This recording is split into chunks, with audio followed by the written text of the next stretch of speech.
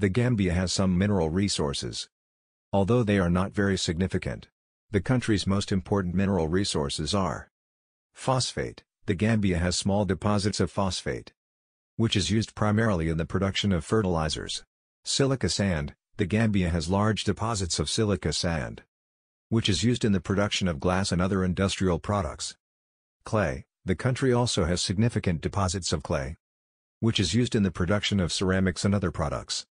Uranium. There have been some indications of uranium deposits in the Gambia, although the extent of these deposits is not yet known.